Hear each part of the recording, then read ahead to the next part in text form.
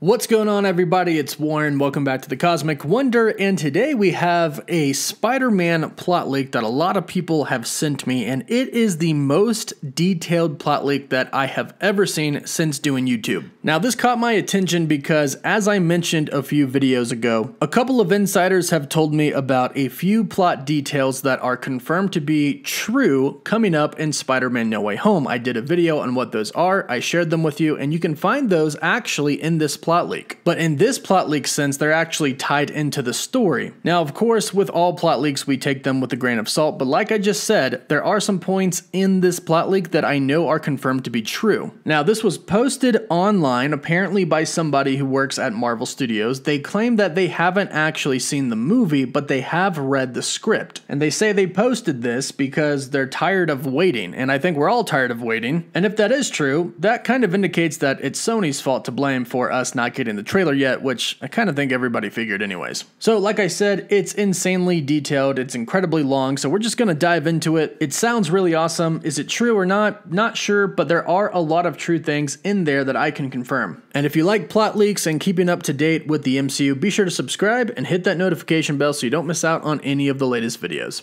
Alright, this is divided into 3 acts, and I'm just gonna read it word for word as it is, and at the end, I'll talk about it. The first scene takes place in an abandoned building somewhere in New York at night. A group of teenagers is exploring this abandoned building for a live stream they're doing. They talk about how the place is supposedly haunted.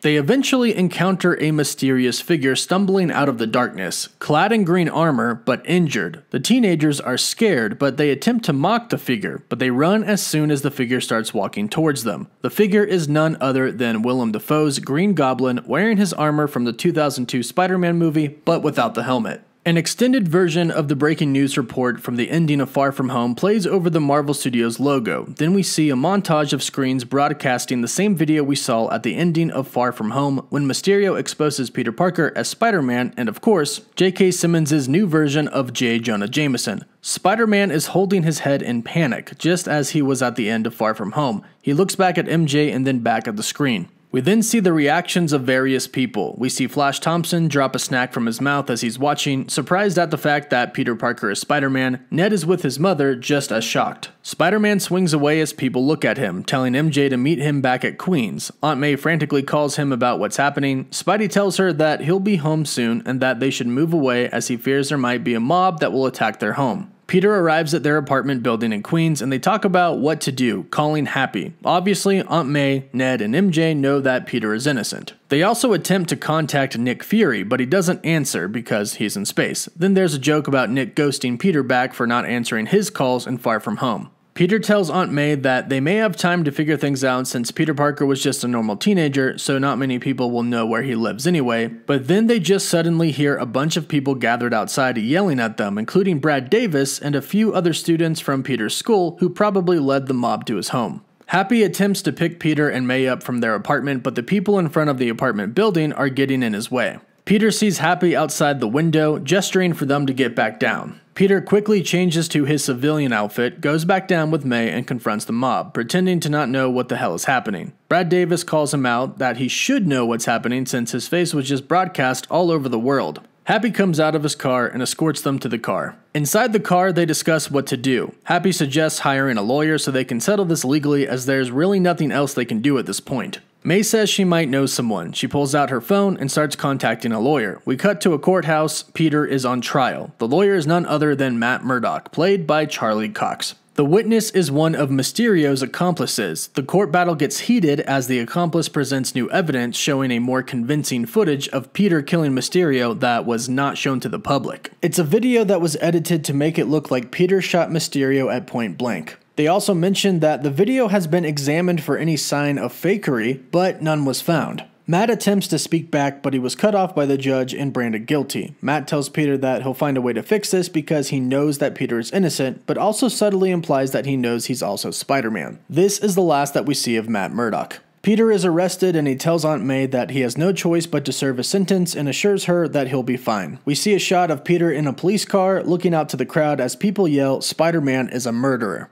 Peter spends a day in prison being bullied by other inmates, but he wouldn't fight back. In his cell, a tiny portal opens in front of him, and a piece of paper comes out of it. The paper reads 177A Bleecker Street. Hurry. And we've definitely seen that before. But Peter escapes through the barred window by breaking the bars and crawling out. Ned and MJ are at May's house to accompany her so that she wouldn't be lonely. Peter comes in through the window. May, Ned, and MJ are surprised and happy that Peter escaped, but also concerned as that would ruin his reputation even further. Peter tells them that Doctor Strange is calling for him and he'll be going there. Ned and MJ ask to go with him. He disagrees, but eventually they all go together. They arrive and look around at the place, and they look up to see Doctor Strange dramatically floating down the stairs. And this is the picture that was officially released where Tom, Zendaya, and Jacob are looking up. He leads them to a room with an orb in the middle, with vein-like trails all over the area. He explains that the flow of time has somehow been disturbed and that many realities are starting to bleed into each other. And obviously with Loki, we know this to be true. Strange tells Peter that two timelines are merging into their own, but with the orb that he apparently dug up from somewhere, it has the ability to slow down the merging process. Peter asks Strange why he called on him, and not somebody else, and Strange says that he is somehow the center of the current problem he's dealing with, a problem that's part of an even bigger problem. Strange says that he can't leave the Sanctum because he has to keep reality stable, and this is very difficult now as all the Infinity Stones have been destroyed, so he has to rely on pure magic. It is from here that Strange starts to warn Peter about the villains, and he reveals that the villains are taken from various points of the timeline of the Tobey Maguire and Andrew Garfield movies as timelines. To make sure that Peter is up for the task, Strange teleports Peter's Iron Spider suit to the Sanctum and combines it with magic, turning it into an integrated suit. He tells Peter that it'll allow him to use magic that will allow him to put the villains in stasis and put them back into the Sanctum so Strange can bring them back to their respective universes and timelines. And Peter actually ends up capturing the villains and bringing them back to the Sanctum. But Peter was injured fighting Doc Ock. While recovering, Peter talks to Sandman and learns that back in his reality, his daughter Penny is sick and that he's only been doing everything he can to save her. Peter recognizes the name and asks him if her last name is Marco, to which he says yes. Peter tells him that he knows a girl named Penny Marco in his school who was happy and was the survivor of sickness, and that her father Flint died during a bank robbery in an attempt to get money to save her. He reveals that his name is also Flint and sheds a tear. Peter then asks him what the Peter in his world is like, and he tells him that he only fought him once inside an armored vehicle. May ends up at the Sanctum as well, and Ned, MJ, Peter, and her spend the night there. Suddenly, they hear an explosion where the villains are imprisoned.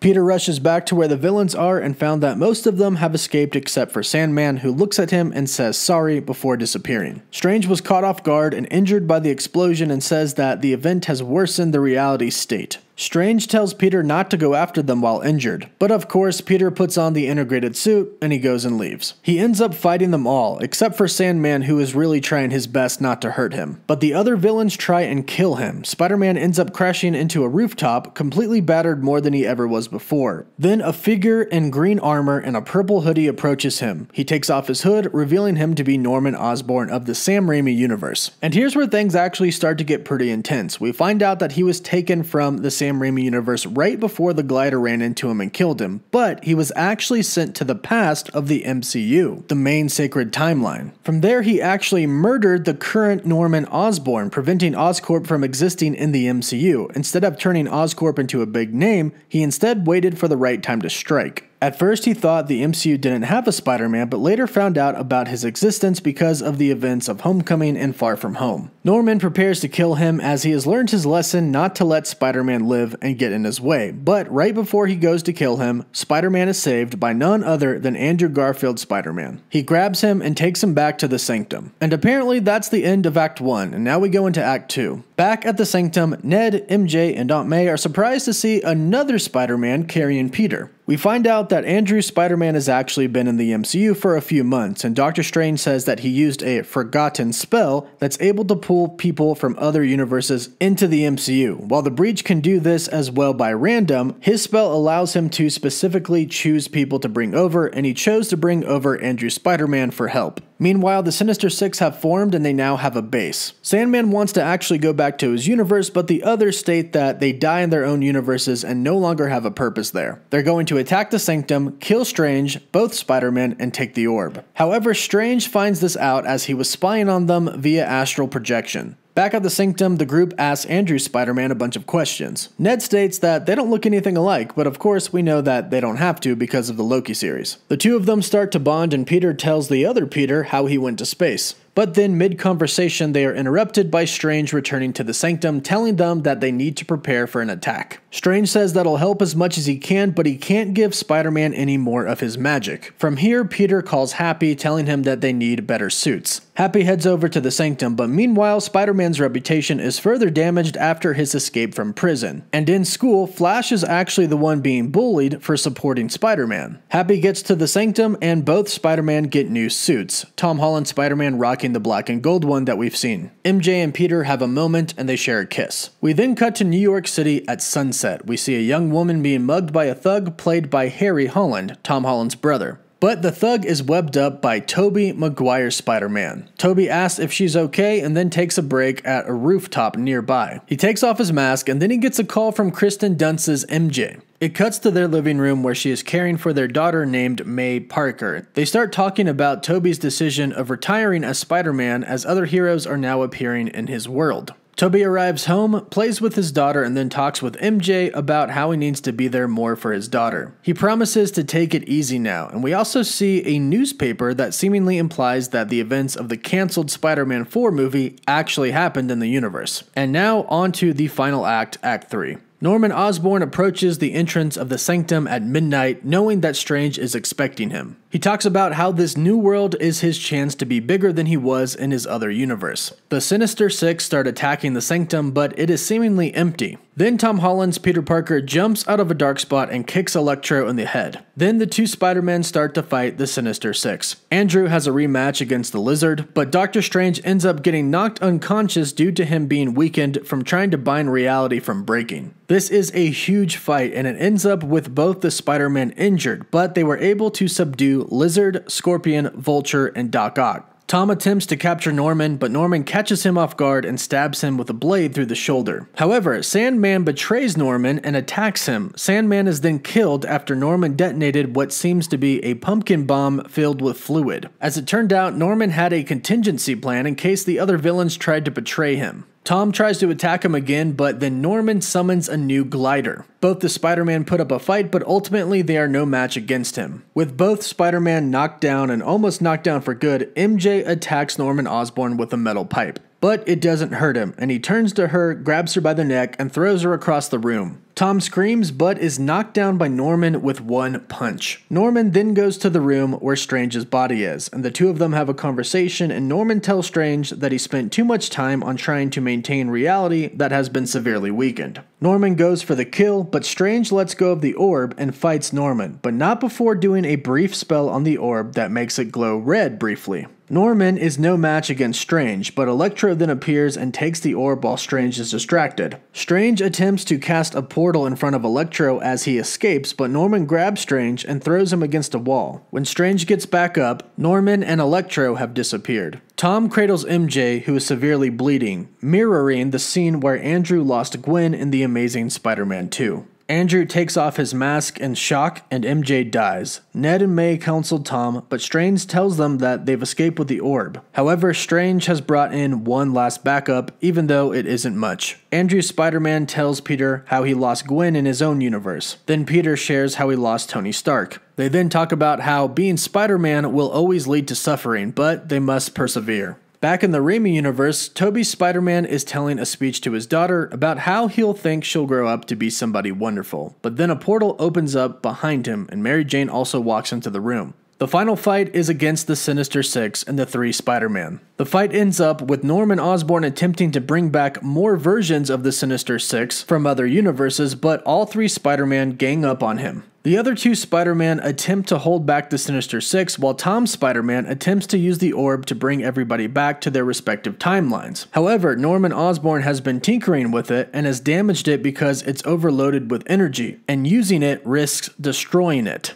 Portals start to appear in the sky. Buildings, cars, and even people start falling from them. Tom's Peter Parker successfully sends all the villains and the other two Spider-Man back to their respective timelines. Norman is put back in the last second before he's impaled by his glider. Luckily, the orb didn't break, but it's heavily cracked. Peter then thinks about using the orb to bring MJ back to life and get his secret identity back. Strange warns him not to do that, but Tom doesn't listen and he does it anyways. The orb then breaks and Peter looks around as something has happened, similar to when Thanos snapped his fingers. Doctor Strange asks, "What have you done?" and the screen fades to white. We cut to Tom in his bed. He greets Aunt May good morning and heads to school. At school, he sees Ned and they see MJ walk past the hallway, but she doesn't recognize them. She also seems more popular than before. Peter sees her and becomes sad seeing her, but Ned doesn't. He just says that she's out of their league. Then Tom walks out of a classroom after class and bumps into a blonde girl. They say sorry to each other and make eye contact. Cut to black while we hear Tom ask what the girl's name is and the movie ends. Now, as you can see, this is just absolutely insane. And it does actually sound like what the movie could be. But you'll have to let me know your thoughts on this. I definitely hate the ending. I don't like that MJ dies and then all of a sudden the MCU is altered to where MJ doesn't know who Peter is. But let me know what you think about this in the comments down below. Do you like this? Do you not like this? Do you think this could be real? Let me know your thoughts. Don't forget to like the video and subscribe. And for live updates, you can always follow me on Instagram and Twitter. As always, thank you all so much for watching. Woof woof.